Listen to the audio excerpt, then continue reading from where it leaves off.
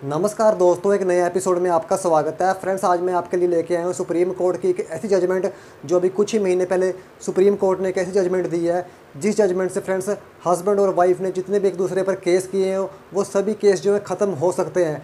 ऐसी supreme court की judgement है। दोनों पक्षों ने, चाहे वाइफ ने हस्बैंड पर जितने भी केस किए हुए हैं, जितने भी कंप्लेंट्स की हुई है, या वाइफ ने हस्बैंड पर की है या हस्बैंड ने वाइफ पर की हुई है, उन सभी केसों का जो निपटारा तुरंत हो सकता है, एकदम हो सकता है। ऐसी जजमेंट के बारे में आज मैं बात करने जा रहा हूँ। फ्रेंड्स, क्या है पूरी जजमेंट, आप वीडियो को अंत तक देखते रहे ताकि आपको जजमेंट के जो पूरे फैक्ट है वो आपको समझ आ सके कि जजमेंट। वीडियो को बिना स्किप किए हुए वीडियो को अंत तक देखते रहें। तो फ्रेंड्स, वीडियो शुरू करने से पहले अगर आप हमारे चैनल पर नए हैं और अभी तक आपने हमारा चैनल सब्सक्राइब नहीं किया है तो इस वीडियो के नीचे आपको रेड कलर में सब्सक्राइब लिखा हुआ दिखाई दे रहा होगा, उसे एक बार क्लिक करके हमारे चैनल को सब्सक्राइब कर लें ताकि जब भी मैं कोई नई वीडियो लेके आऊँ तो उसके बारे में जो नोटिफिकेशन है वो सबसे पहले आपके फ़ोन पर आ जाए। तो आइए शुरू करते हैं आज की वीडियो।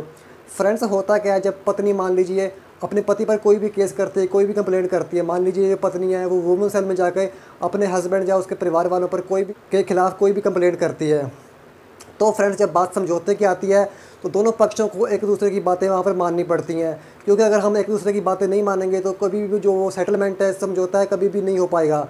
लेकिन फ्रेंड्स, होता क्या, लड़की कई बार सोचती है कि जो सभी कानून है, ज़्यादा कानून है वो लड़की के हक़ में है, तो वो समझौते के लिए झुकती नहीं है। क्योंकि होता क्या है, लड़की मान लीजिए यहाँ पर डिमांड करते हैं कि मुझे 20 लाख रुपया या 25 लाख रुपया दिया जाए, तो हस्बैंड जो होता है उसके पास इतना पैसा देने के लिए होता नहीं है, या वो नहीं देते हैं किसी भी कारण से, तो वो कहते हैं कि हम 12 लाख देंगे। लेकिन लड़की वाले क्या सोचते हैं कि जो कानून है वो तो हमारे हक़ में ही, हम तो पूरे का पूरा जितना हमने मांगा है हम तो उतना पैसे ही लेंगे, तो अदरवाइज़ हम उतना पैसा हमें नहीं मिलता है तो हम जो है समझौता या सेटलमेंट हम नहीं करेंगे। यानी कि वो झुकने को तैयार नहीं होते हैं। कि जब भी हमारी जो ईगो है बीच में आ जाती है किसी भी कारण से, चाहे पति है चाहे पत्नी है, अगर दोनों में से किसी एक पक्ष के बीच में जो ईगो आ जाती है तो कभी भी जो सेटलमेंट है वो नहीं हो पाती है, और जो केस होते हैं वो आगे बढ़ते जाते हैं, और जो कंप्लेंट्स जो की होती लड़की वालों ने या लड़के ने कुछ केस किए होते हैं वो आगे कोर्ट में चलते रहते हैं, और जो केस का प्रोसेस है वो कोर्ट में आगे से आगे बढ़ता रहता है। इससे होता कुछ नहीं है, इससे आपका टाइम ख़राब होता है, बार बार आप कोर्ट जाते हैं, कोर्ट की हियरिंग में जाते हैं, आपका जो पैसा है वो भी वहाँ पे खर्च होता है। तो आपको हमेशा ये कोशिश करनी चाहिए, चाहे लड़के वाले हैं चाहे लड़की वाली है, कि कोर्ट के बाहर ही आप समझौता कीजिए, सेटलमेंट कीजिए, और जो भी आपकी सेटलमेंट होती है उस हिसाब से आप अपना जो डिस्प्यूट है अपने डिस्प्यूट को ख़त्म कीजिए। लेकिन अक्सर देखा जाता है कि ऐसा होता नहीं है, क्योंकि ईगो, जैसा कि मैंने बताया आपको पहले भी, ईगो बीच में आ जाती है और जो है मामला आगे से आगे कोर्ट तक पहुंच जाता है। कोर्ट से आगे पहुंचता पहले लोअर कोर्ट, फिर मान लीजिए सेशन कोर्ट, फिर हाई कोर्ट, फिर सुप्रीम कोर्ट, ऐसे आगे से आगे कई बार ज़्यादा ही काफ़ी आगे तक पहुंच जाता है। फ्रेंड्स, आज मैं जिस जजमेंट के बारे में बात करने जा रहा हूँ वो जजमेंट भी कुछ इसी तरह के है। इस जजमेंट के फैक्ट क्या है फ्रेंड्स, इस जजमेंट में क्या है कि हस्बैंड जो है वो एक ट्रांसफ़र पिटिशन लगाता है सुप्रीम कोर्ट में, और अपने डाइवोर्स के केस को वो कोलकाता से न्यू दिल्ली शिफ्ट करवाने के लिए, ट्रांसफ़र करवाने के लिए जो है ट्रांसफ़र पिटीशन सुप्रीम कोर्ट में लगाता है। तो सुप्रीम कोर्ट यहाँ पर फ्रेंड्स 1 मार्च 2019 को इस उद्देश्य से एक नोटिस इशू करती है कि दोनों को जो मैटर है वो मेडिएशन सेंटर में भेजा जाए, ताकि दोनों पक्षों के बीच में अगर कोई सेटलमेंट हो सके तो बढ़िया है। तो फ्रेंड्स, जब दोनों पक्ष आपसी बातचीत करते हैं तो आपसी बातचीत के जरिए वो एक सेटलमेंट एग्रीमेंट पर आ जाते हैं और आपस में सेटलमेंट करने के लिए तैयार हो जाते हैं। फ्रेंड्स, जैसे कि मैंने पहले भी बताया कि सेटलमेंट तभी हो पाती है जब दोनों पक्ष जो होते हैं एक दूसरे की बात मानते हैं, एक दूसरे की कुछ शर्तें मानते हैं। जब दोनों में से जब कुछ शर्तें लड़की वाले मानते हैं और कुछ शर्तें लड़के वाले मानते हैं, तभी जो सेटलमेंट एग्रीमेंट हो पाता है और तभी दोनों पक्षों के बीच में सेटलमेंट हो पाता है। तो इस केस में भी ऐसे ही हुआ, दोनों जो पार्टीज थी उन्होंने कुछ एक दूसरे की शर्तें मानने को तैयार हो गए और दोनों जो पक्ष थे वो सेटलमेंट एग्रीमेंट पर आ गए। इस मामले में क्या था, वाइफ ने जो है कुछ कंप्लेंट्स अपने घर वाले के खिलाफ कर रखी थी, और वाइफ ने जो है डाइवोर्स का केस भी एक कर रखा था, और जो हस्बैंड है उसने सेक्शन 9 का केस कर रखा था। सेक्शन 9 के अलावा हस्बैंड ने एक टाइटल सूट भी कर रखा था।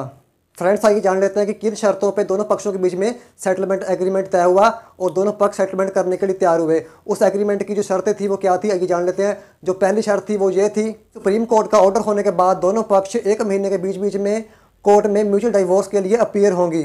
फ्रेंड्स, जो दूसरी शर्त थी वो ये थी, दोनों पक्षों के पास एक जॉइंट प्रॉपर्टी थी, यानी कि जो एक जॉइंट प्रॉपर्टी थी वो हस्बैंड और वाइफ दोनों के नाम पर थी। तो ऐसे में वो जो दोनों पक्ष हैं वो HDFC बैंक में जाएंगे और वो पेपर रिलीज़ करवाएंगे उस प्रॉपर्टी के, और जो वो प्रॉपर्टी है उसका जो सोल ओनर है वो वाइफ को बना दिया जाएगा, यानी कि जो प्रॉपर्टी है वो अकेले वाइफ के नाम पे कर दी जाएगी। फ्रेंड्स, तीसरी शर्त ये थी कि दोनों के पास एक अन्य जॉइंट प्रॉपर्टी थी। उसे सुप्रीम कोर्ट के ऑर्डर होने के 6 महीने के बीच में जो जॉइंट प्रॉपर्टी है उसे हस्बैंड के नाम पर कर दिया जाएगा। इसके अलावा जो वाइफ ने लॉकर ले रखे हैं विभिन्न बैंकों में, वाइफ जो है उसे 6 महीने के अंदर अंदर जो है सुप्रीम कोर्ट का ऑर्डर होने के 6 महीने के अंदर अंदर जो है उसे सरेंडर कर देगी सभी। इसके अलावा जो अगली शर्त थी वो ये थी कि दोनों पक्षों के बीच में जो भी ज्वाइंट अकाउंट है वो ज्वाइंट अकाउंट को बंद कर दिया जाएगा।